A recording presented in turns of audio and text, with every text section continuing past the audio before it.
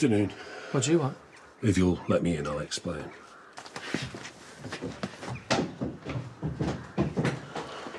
Is this about Caleb? Has something happened? No, that's in the hands of CID. I wanted a word with Belle, actually.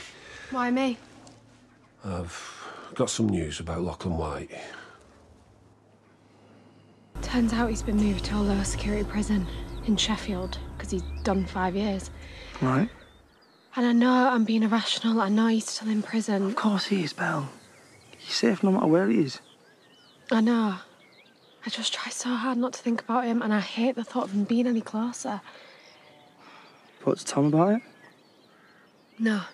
And I've decided I'm not gonna... Yeah, but look, if this Lachlan stuff is upsetting you, you need to talk to him No, about it. I can talk to you, can't I? It just feels like I've heaped so much on me and him lately.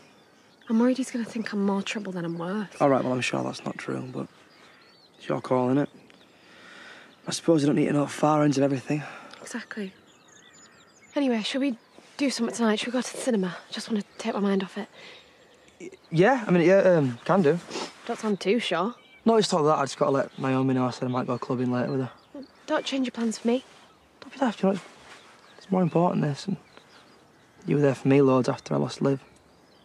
I mean, as long as we can watch sci-fi, obviously. Yeah, that's not happening. Fair play. It's going to be all right, Belle. I promise you.